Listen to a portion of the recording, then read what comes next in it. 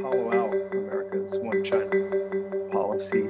So I guess my question is, how much love is too much love for Taiwan? What's the right way? What's the wrong way for us to, manifest that respect and that support, which is not only important, but utterly consistent with both the One China policy and the Taiwan Relations Act?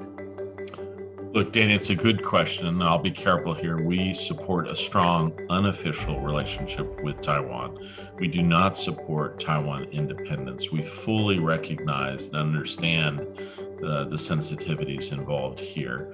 We do believe that Taiwan has a right to live in peace. We want to see its international role, particularly in areas like vaccines and issues associated with the pandemic. They should have a role to play here. They should not be shunned in the international community. So I think it is a balance, but it is a balance that the United States accepts and supports. We do very much support Taiwan's dignity, its remarkable achievements as we go forward. And we've tried to send a very clear message of deterrence across the Taiwan Strait. And I must say, look, I'll try to be